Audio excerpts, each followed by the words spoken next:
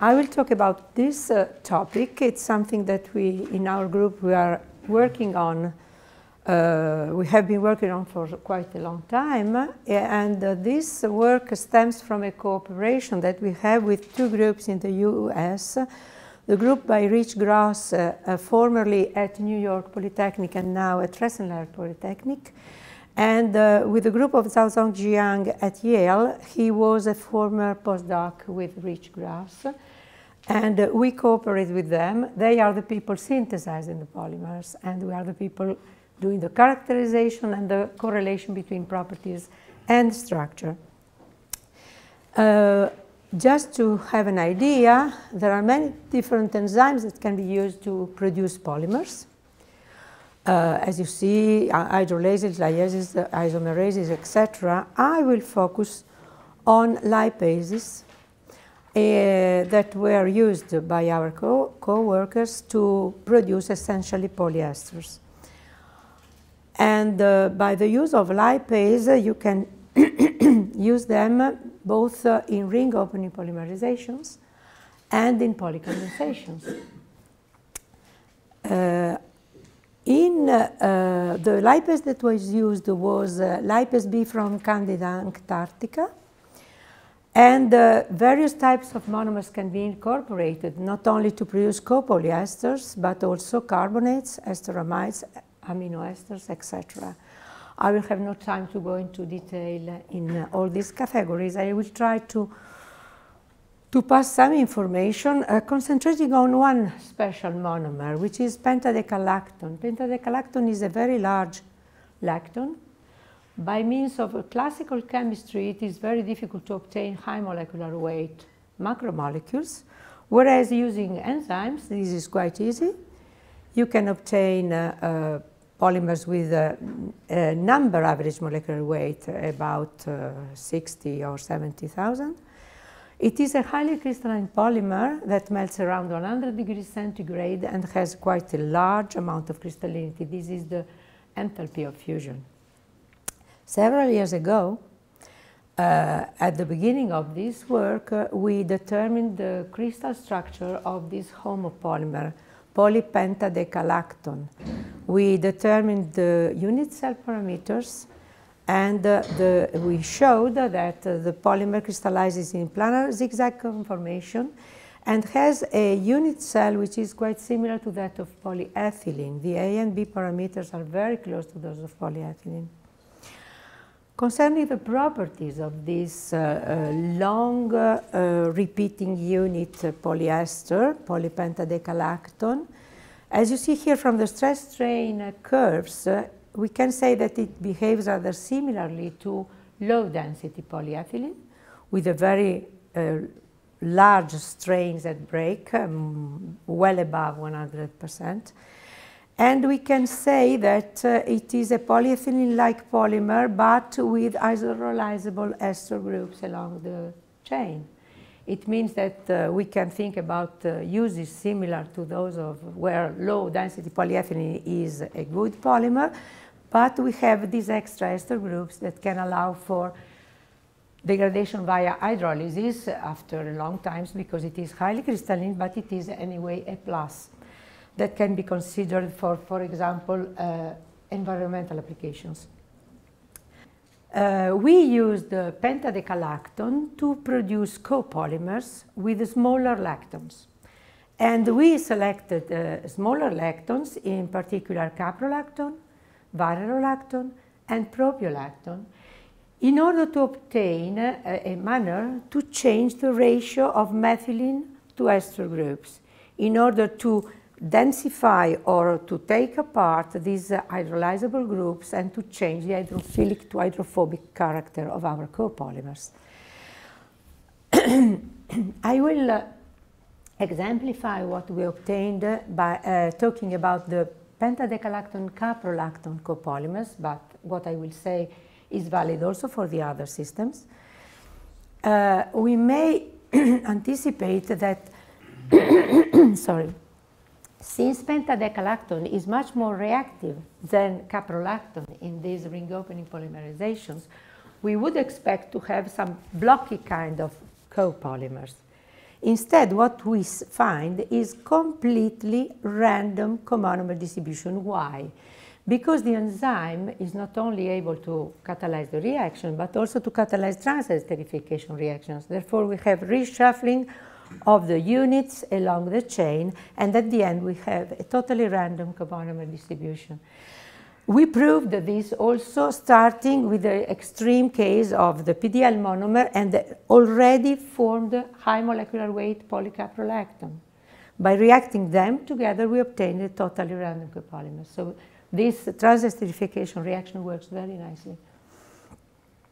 What we obtained when we characterized polymers, as you see, these are cooling experiments in the calorimeter. You see nice crystallization exotherms all the way around by changing composition, even at 50-50 composition. When you heat up again such copolymers, you see a nice melting endotherm with high associated enthalpy. This means that we have high crystallinity in random copolymers all over the range. This is a very unusual behavior. What we are taught when we learn polymer science is that when you have a random copolymer, when you add randomly foreign units in your original homopolymer chain, you introduce a disorder, a structural disorder in your chain, and at the end, around the 50-50 composition, you lose completely the possibility to crystallize.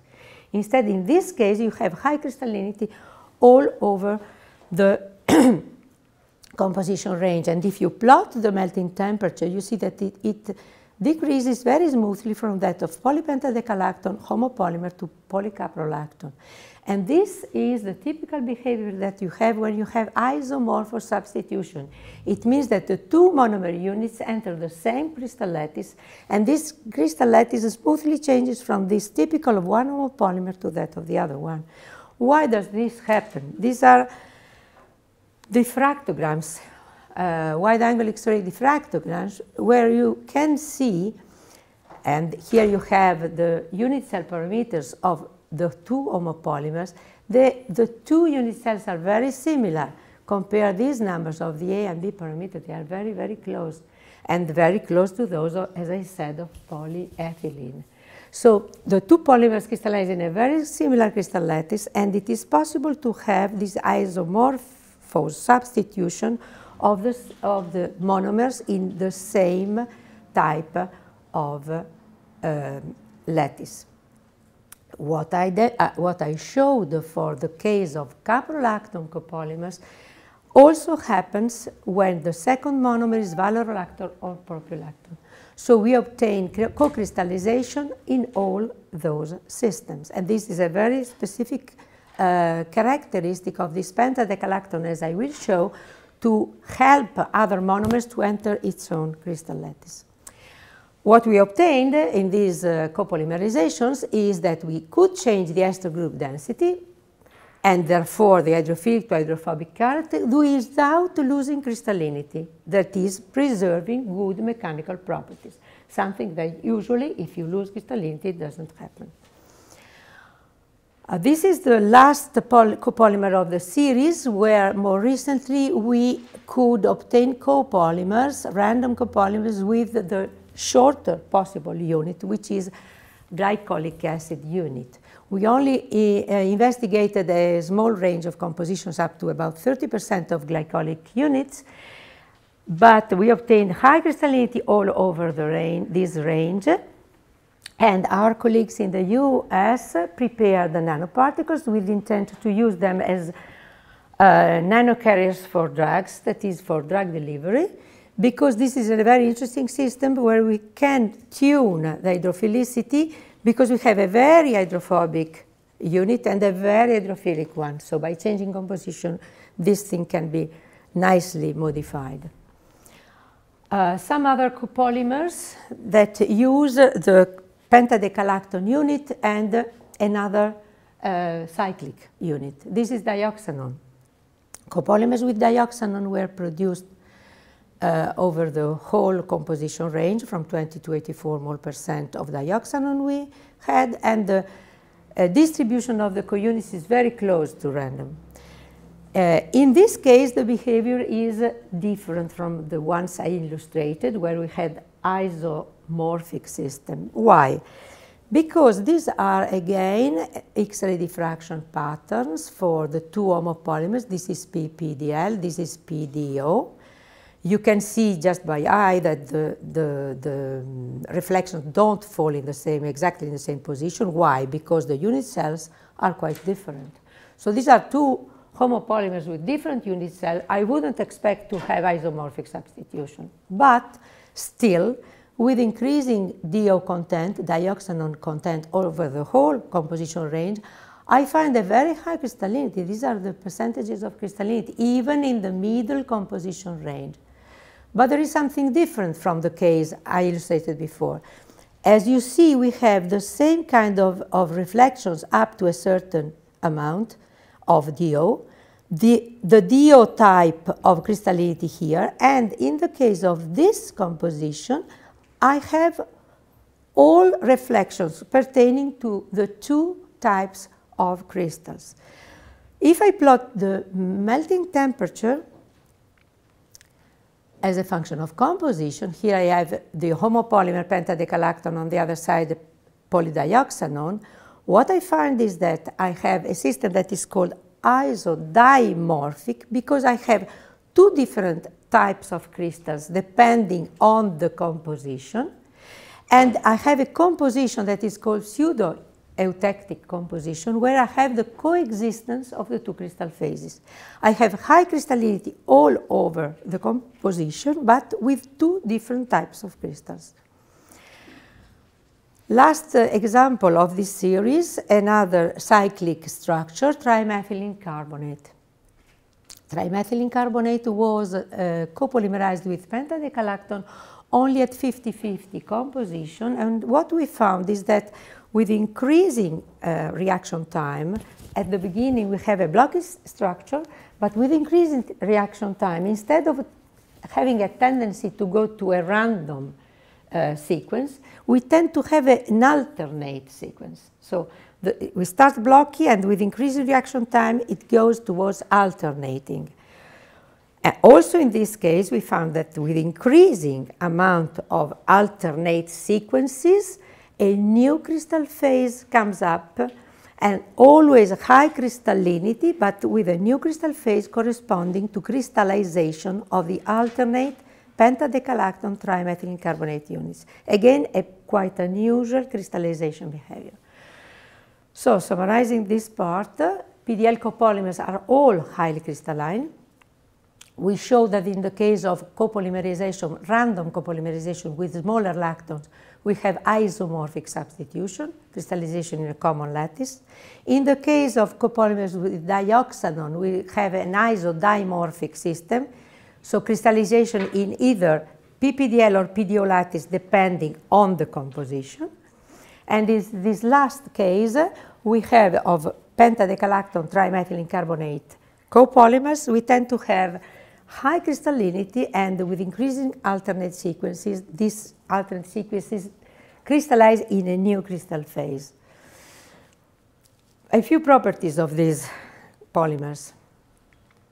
The thermal stability increases with increasing PDL. I mean, if you see PDO with dioxanone is not very highly stable. These are thermogravimetric curves. And if you make the copolymer with PDL, you have an increase in stability. Same thing happens with polytrimethylene carbonate. The copolymers with PDL tend to show a higher thermal stability. Mechanical properties. Here is only a few curves just to illustrate that if this is the homopolymer, these are two different copolymers just chosen by me to show you that you can have good mechanical properties, acceptable, with an elastic modulus that changes. You see that the slope of the first part, which corresponds to rigidity of the material, tends to change, and we can tune it. How? By changing the crystallinity. So we can select compositions and co-monomers that provide different amounts of crystallinity. They are all crystalline, but with different amounts of crystallinity, and this plays an important role on the type of values of elastic modulus that you obtain. So you can obtain different values and you can play on that. What about biomedical applications? Why were we thinking about biomedical applications? Because dioxanone, trimethylene carbonate, and caprolactone, some of the co-monomers that we have been using, are broadly used for biomedical applications. So we thought, okay, we made the copolymers with pentadecalactone. Nobody analyzed the biocompatibility of polypentadecalactone. So we analyzed it, and we could show some years ago that via indirect cytotoxicity tests, it is acceptable, it is biocompatible, and so we also had some cells growing on a scaffold made of polypentadecalactone. As you see, after 14 days, you still see some scaffolding behind the cells. Then after 27 days, the cells cover totally the scaffold. So also the cell adhesion and proliferation was good. I showed you a scaffold made via electrospinning. Why? Because our group, we are quite expert in electrospinning. We could electrospan many different polymers and copolymers. And this is a sort of scaffold that is called biomimetic because the size of these fibers and the organization in the space that can be modified at will mimics somehow the collagen fibers. And so the idea was to obtain scaffolds for tissue engineering with tunable bioresorption rates. Why it is important to tune those bioresorption rates? Because the cells are grown in vitro, but after that they have to be transferred with the scaffold supporting them in vivo. And in vivo, what must happen is that the scaffold sustaining the cells must degrade with in a time scale that is compatible with the kinetics of reconstruction of the tissue in vivo. That is, the cells have to secrete the extracellular matrix that will substitute the scaffold we provided to the cells in vitro, and the time of the degradation of our scaffold and of the growth of the extracellular matrix must match. So we must be able to tune the biodegradation rate of the scaffold. As you see, for example, here, we see that we have polymers that have, these are contact angle measurements on a film of the different PDL copolymers. We have drops of water that have a different contact angle.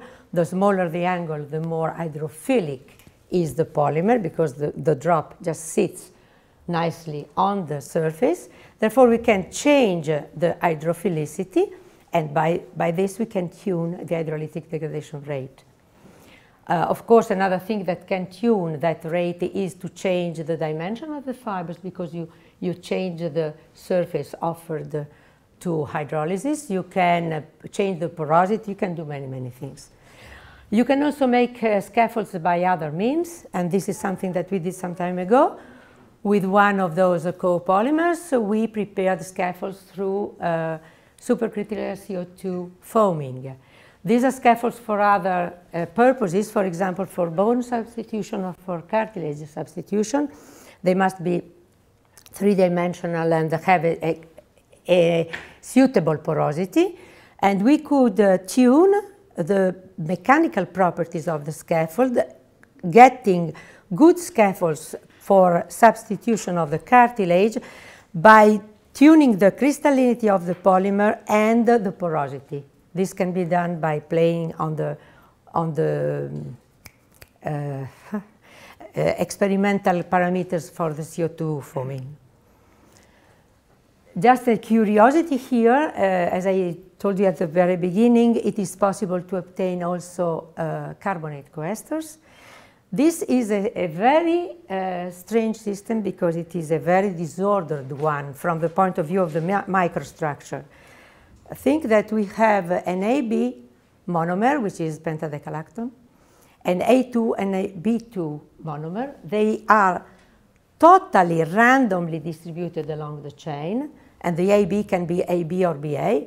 So from the point of view of the microstructure, it is a very disordered system. We would expect not finding high crystallinity, high order in the conformational organization of the chains.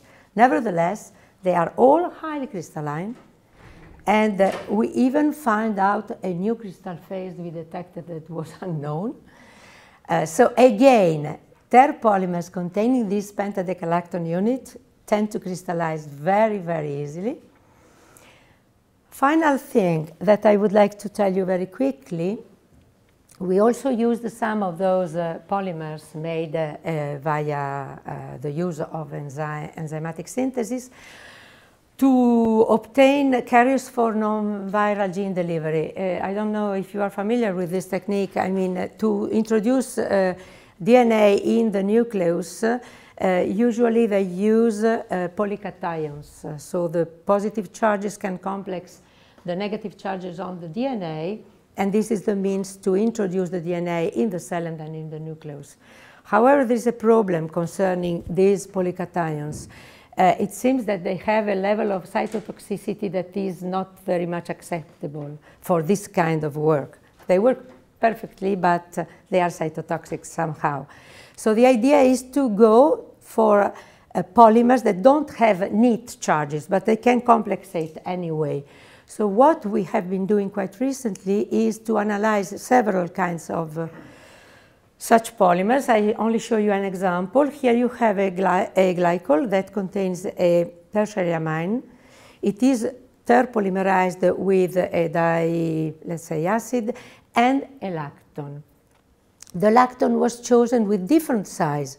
So we went from the smaller one, which was caprolactone, to the largest one, which was hexadecalactone. The reason for this was to tune hydrophobicity. So by changing the dimension of the lactone, you introduced a long or short stretches of methylene carbons, and therefore you could change the hydrophobicity of the whole thing. Then we had all different compositions, so different lactones and different compositions. And the distribution was again random using the enzyme catalysis. Very easy control of the compositions. This is an example with one lactone, the pentadecalactone we already know. As you see, the feed is very well reflected in the real composition at the end. So this technique allows you to decide the kind of composition you want just playing on the feed. And depending, of course, on the lactone content, you go from hard solids to oxygluey materials by changing the composition. By changing type of lactone, large or small, and amount, you can change hydrophilicity, as you see, hydrophilic and more hydrophobic. And since hydrophobicity seems to play a very important role in the efficiency of the transfection, which was the aim for the production of such polymers, we chose the most hydrophobic terpolymers, and our colleagues in the US prepared nanoparticles. They were loaded with DNA, and they did preliminary experiments of gene transfection, and the results were very encouraging. So it seems that you can also use, you don't need to use polycations, you can use polymers with amine groups and obtain very good results, not having the problems of cytotoxicity. So let me conclude, because I'm afraid I'm late. So conclusions. For PDL copolymers, they all show high crystallinity. This seems to be due to the ability of this long stretch of PDL that crystallizes in planar zigzag conformation to take in its own lattice, incorporate other monomers.